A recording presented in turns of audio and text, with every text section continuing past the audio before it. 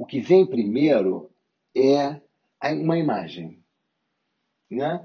Eu vou ser bastante franco com você. A criatividade, do meu ponto de vista, da minha experiência, a criatividade é algo assim, que sai, ela sai do particular para o geral, né? Ela faz um V, é um V, sai do particular para o geral. Por que eu digo particular? Porque é de uma cena, de um momento, é de uma frase que a outra pessoa falou, é de um verso que você leu, é de uma memória que você teve, é o primeiro ponto.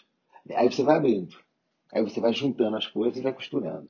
Então, a primeira coisa que vem, nasce, é uma imagem, seja ela qualquer.